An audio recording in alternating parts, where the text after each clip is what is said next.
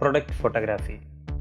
Product photography, one of the major category in the product photography field, because when people need to showcase their product into the end customer, they really need product photography, because with help of product photography they can showcase the product in an excellent manner.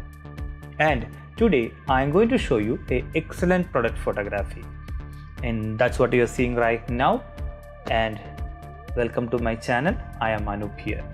Today in this video I am going to explain 4 topics.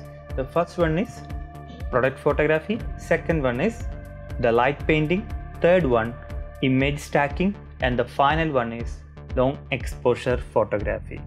So with the help of all these things we are going to create this image, and to capture this image I used Sony Alpha A7 III and the lens is 2470 f4, and because of long exposure we really need a tripod, and I'm going to edit this image with help of Adobe Photoshop. Okay, so let's get into the more detail about this topic.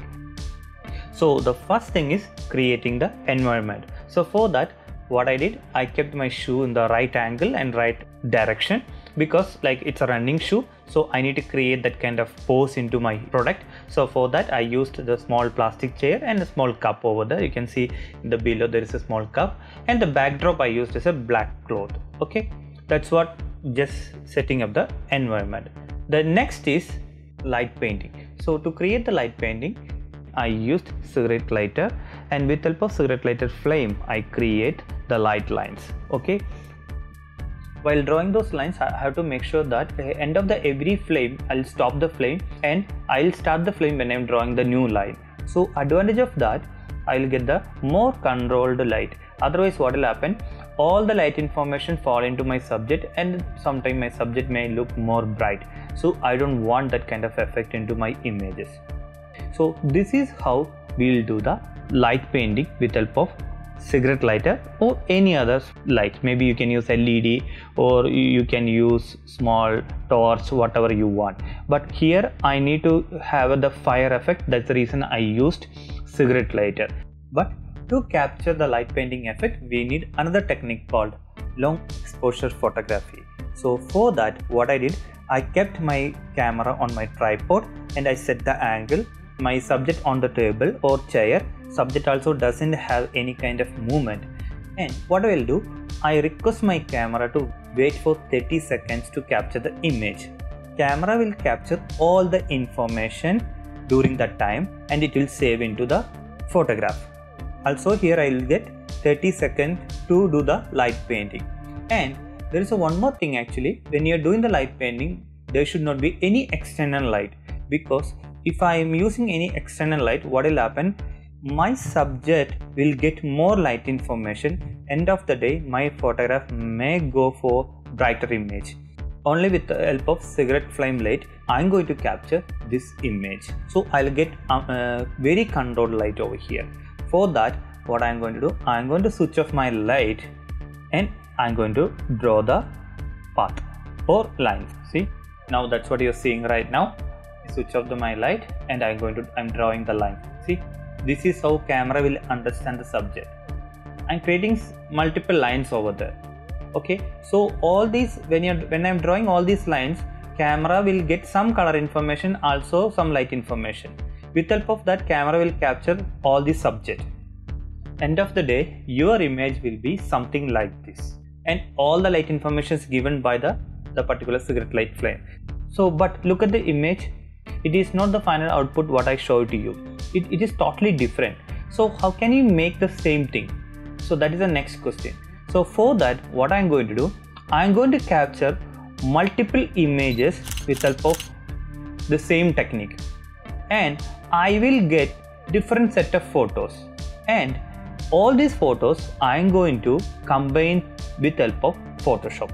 That particular process is called image stacking, and finally you will get this image. Coming more detail into the EXIF of this image, say here you can see the image is captured with help of 30 seconds. The f value I used 4, that is enough for me. 88 mm focal length I used. Okay, but when it comes to ISO I used 50. Okay, because if you increase the ISO into 200 or 300, so what will happen, camera will create more light information in the photograph. So I don't want more light information, so that is the reason I used 50 ISO. So this is the basic concept and exif of this particular photograph. Now what we will do, we will start creating this image with help of Photoshop. Okay, so for that, what I'm going to do, I'm going to open this image in Photoshop. Here now I selected 4 different images for the editing. This is the first one, this is the second one, this is third one, and this is the fourth one. Okay, now I'm going to combine all these images into single image. So for that, what I'm going to do, I'm going to just copy this image, copy, and just paste it, and I'm going to close remaining all the images. Now we have all the images in the single document. Now we need to start editing. So before that, what I will do, I just unlock this layer and I'll create new layer and just drag it and drop it down, and I'll fill black color. Now after creating the background layer, what I'm going to do, I'm going to edit the first layer.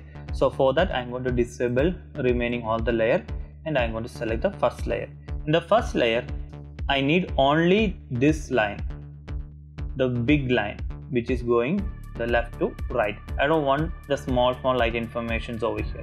Also I need to remove the chair and all the background over here. Okay, so we'll see how we can do that. Actually, to remove all these things, select laser tool and edit, fill, content aware. There are some information over here, but here everything is removed.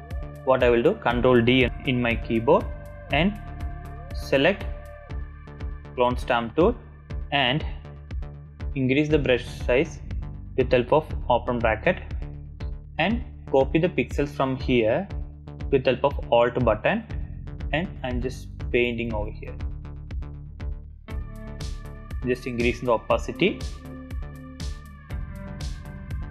See, this is how we are going to remove entire thing. Okay, so I'll show you how we can do that. Okay,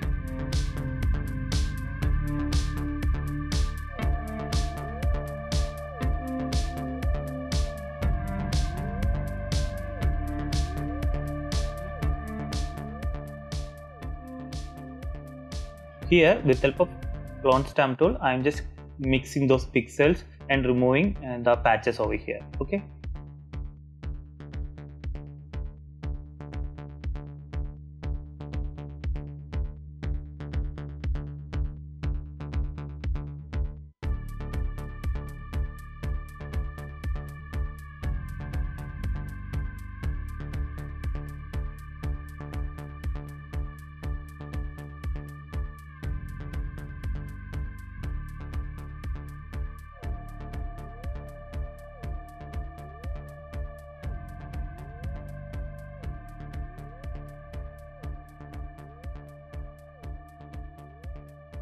now we have finished with the first layer basic touch-up, and now I am going to open the second image.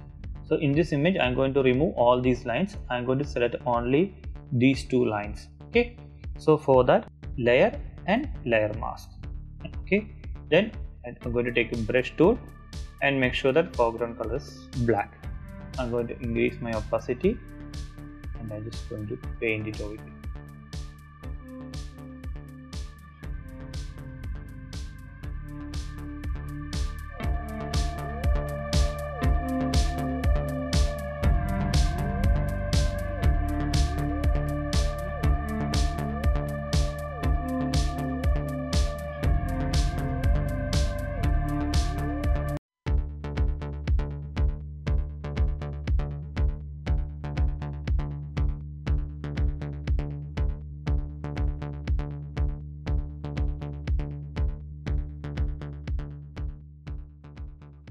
So the second image is created. Now like that, I'm going to do the remaining images.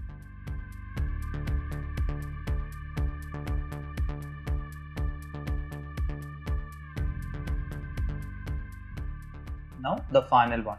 Okay.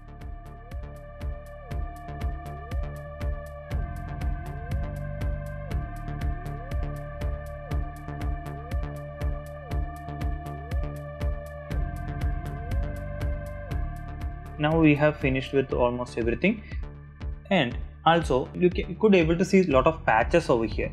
So the final stage, I'm going to remove all these things. So for that, I'm going to use the same clone stamp tool and mask. So let's see how can we do that. So I'm going to select individual layers over here, and I'm going to check it out which layer having the problem.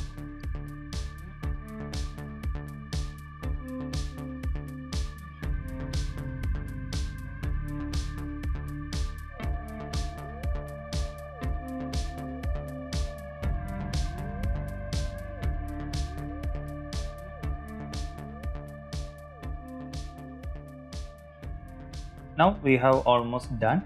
Now I need to control light information. So for that, what I'm going to do, I'm going to select adjustment layer and levels, and I'm going to reduce that, okay, little bit. And now everything is reduced. I don't want like that. So select the mask area, and I'm going to paint it over here.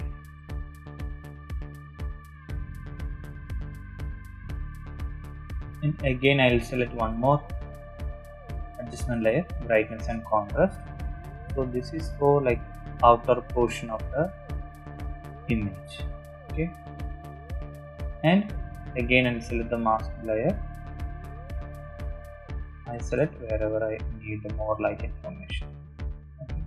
The final thing is like importing the watermark into this image. Now we have imported the watermark into this, and I'm placing in the right position. Now we finished with our final output. Okay, so now we have finished everything. So let's recap of everything what I have done. So what I did, I selected 4 photos. That's what you are seeing right now.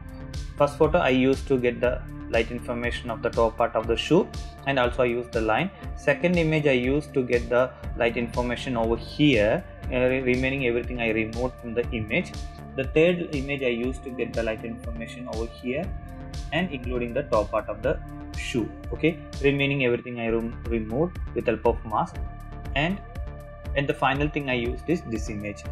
In this I used these 2 behind lines because the product is like basically using for the running purpose. So to get the more energy kind of a feel, I used these flames over here. Okay, so coming back to the Photoshop, I just disabling all the layer. This was the first layer, and I removed almost unwanted things. And second layer I just kept only these 2 things, and the third I used only these 2 flames. And fourth, you could able to see that this light information, some other light information over here. Finally I have done small adjustment with help of adjustment layer. Okay, the level and the brightness and contrast is adjusted. The final thing is I added watermark into this. Okay, once again thank you for watching this video. Also, if you are not subscribed my channel, kindly subscribe my channel and click bell button over there. I'll be back with another amazing video for you. See you. Bye.